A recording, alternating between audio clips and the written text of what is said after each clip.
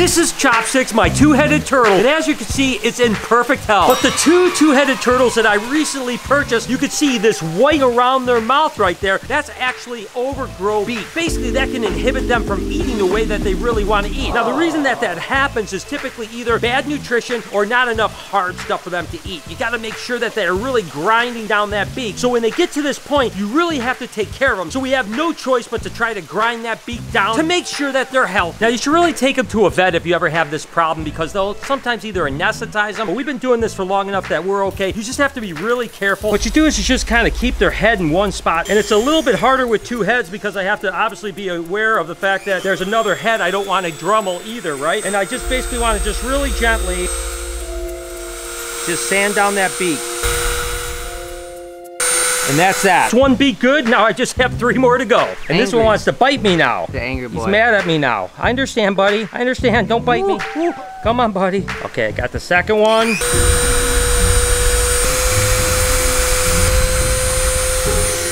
So that's 2 heads down, 1 turtle down, 1 to go. Now another good trick is to actually put a cuddle bone that is for birds in with them. And they've been nibbling on this a little bit, and their beaks have been kind of coming down a little bit. We just want to take that little bit of edge off. That and the harder food and the variety of food that we're giving them should be really good. But if I can trim them down now, never have a problem again. It says you gotta get your face wet before you apply the match. Done. This is how you're supposed to do it, Mike. You just had dry. Put skin on my face. What'd you say? I hate nail files. This is gross. So gross. Wait, how did you open it so quick? You gotta do the droppy drop technique. I'm not droppy drop. I don't want to drop it. Can someone get my hair? Why do I get this stupid cat? Putting her feet in the fish. Shut up for 1 second, please. That's the nicest anybody's ever told me to shut up. God, I feel like I'm one of those guys in the Purge movie. Oh, it tastes bad. You're not supposed to eat it. It's just in my mouth. Look at the mustache.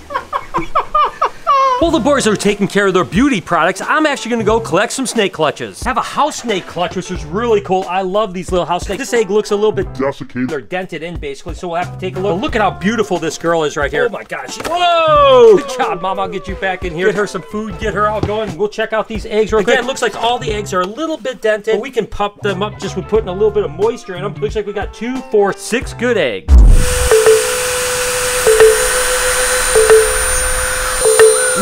Burning keratin.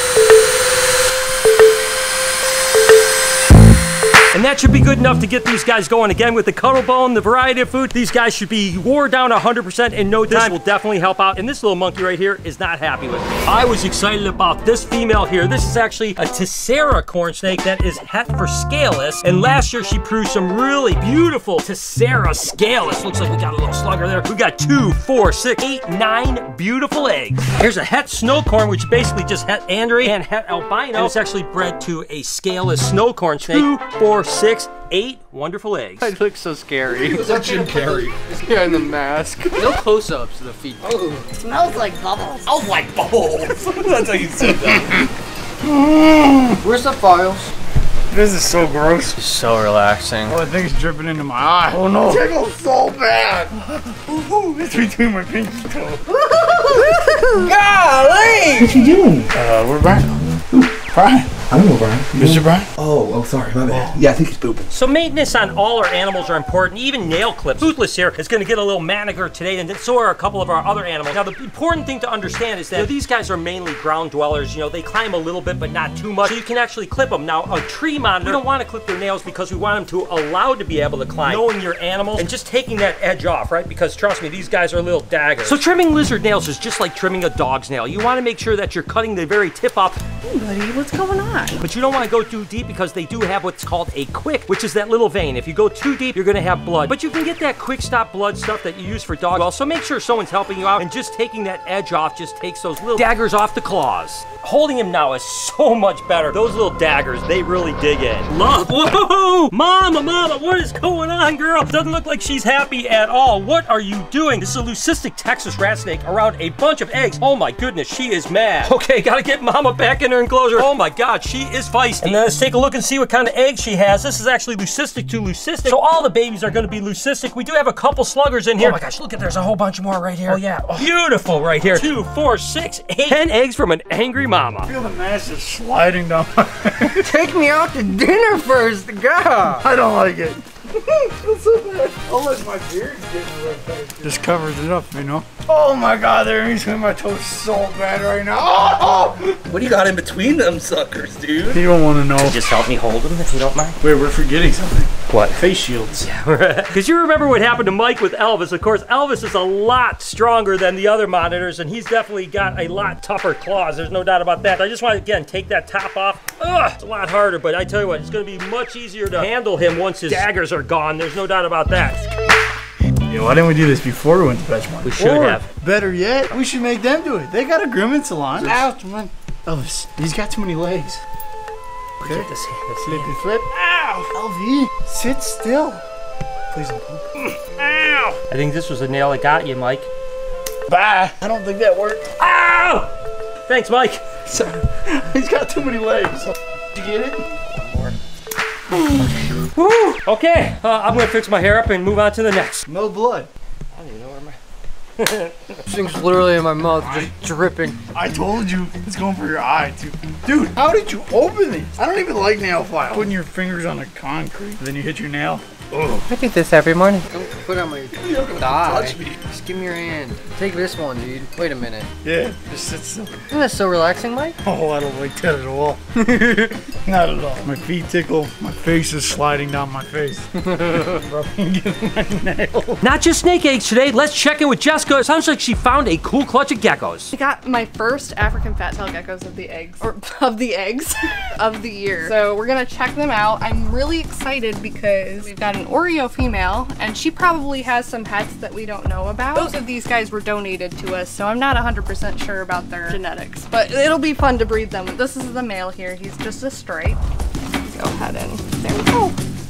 Nice. I'm gonna go ahead and set these guys up. I'll probably put a little moss on them. It looks like they're a little desiccated. How long did it take to hatch? A little bit longer than a leopard gecko, so maybe like 70 to 80 days. Remember when Frosty first came in, he had a really bad nose rub and a couple other little marks on his head and and he liked to poop. There you go. Thanks, Frosty. I appreciate you. Get your tail out of there, but that's on me. Great. I'll go get some paper towel. I think he's gonna need a bath too. So we're not gonna clip his nails today because we don't want to stress him out, but we're really seeing that you can barely see the rub on his nose now, and all those other little marks on him look really healed up. He's in a little bit of a shed right now. We're gonna continue to soak him. Once he comes out of this next shed, he's gonna be pure white, absolutely stunning. When you identify an injury or something like that, as long as you're treating it, typically it heals really quick. Reptiles are super quick healers. So Frosty is looking absolutely amazing. Love you, boy. Oh, goodness. I stink and I smell better than that. Oh God, it's so warm. Look at Ben and Jerry. They're actually starting to shed right now. And the interesting thing about it, of course, is when they shed, they have that little Y, so they can't roll out. They have to break that shed. Now, of course, he had that injury right here. You can see it on this side. Once it sheds out, it's gonna probably look a little bit raw because it's gonna rip that layer of skin off. So we're gonna have to put some more medicine on it. But it's definitely healing really well. And this shed is gonna really help it get on. Again, we always keep track of all the animals that have little issues so that we can make sure we're staying on top of it so that they heal perfectly. What in the heck are you guys doing? Spa day. Since when is it a spa day? How about work day? Found it in Lori's office. Oh, Lori's gonna love this. You got a duck liver, you gotta put it on your mustache and just skewer there. Yeah, there you go. Look that. Look at that. Look this. Golden. Cute, alright. Oh. Relaxing. Sure, relaxing. Ow! Take a look and see what we got here. We have a children's python wrapped around a beautiful clutch of eggs, and I always love this. Look at this. You can literally pick this up like this, and look at this. How awesome is that? So let's see how many eggs she has. It's so interesting when they do this. I want to get over the egg box because they're not actually together 100%, and they will fall off. So I'm going to just slowly take her eggs away from her. Mom won't be totally happy, but it'll be okay. She'll forget about these within a day or two and be back onto food, which is way better for her and way better for the egg. We've got 2, 4, 6, 8, 10, 11 beautiful eggs. Of course, Drogo is one of those situations where you have to really keep an eye on him as far as his weight, amount of food he's eating and stuff like that, because we do our health checks on our animals all the time. As a matter of fact, if you didn't see, we did a cage by cage health check. I'm gonna put a card up here. You guys can go back and watch that video. With Drogo, they actually don't show stress. They don't show any kind of sickness. So you have to really keep an eye on them to make sure that they're super healthy. But Drogo doing great. He eats good, he's gaining weight, he looks absolutely amazing. Buddy, I love you so much. One of the issues that you have with tortoises really see with these two is what they call pyramiding. Now, Franklin over here has lots of of pyramiding like this, Steve isn't too terribly bad. Now, when I got these animals, they actually were 20-something years old, and they already had all this pyramiding. Now, pyramiding is caused, depending on the type of tortoise, with too much protein, for instance, or lack of humidity, so right? You want to let them absorb a lot of water to help that shell stay really nice and smooth. As well as an animal like leopard tortoise or a Delbert tortoise, they don't need protein, so you don't want to add protein to their diet, or you'll end up getting pyramiding in shells. Basically, they grow too fast with that protein, and that's what causes the pyramiding. Now, whereas redfoot tortoises need a little bit more protein, so you just have to know your species of tortoise. But once they have the pyramiding like this, it really doesn't necessarily affect them as far as their health, but you can never really reverse the cause of pyramiding. So Franklin will always be pyramided. Steve actually looks pretty decent.